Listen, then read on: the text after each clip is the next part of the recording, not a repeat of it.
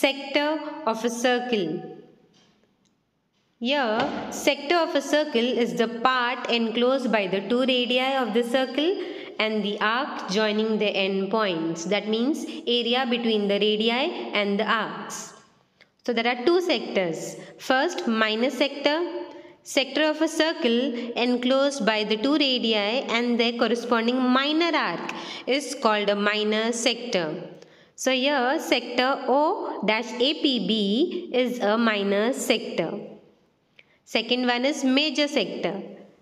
Sector of a circle enclosed by two radii and their corresponding major arc is called a major sector. Here, sector O-AQB is a major sector. This area of sector can be calculated using the formula theta upon 360 into pi r square, where theta is the angle, r is the radius. And length of the arc is calculated using the formula theta upon 360 into 2 pi r.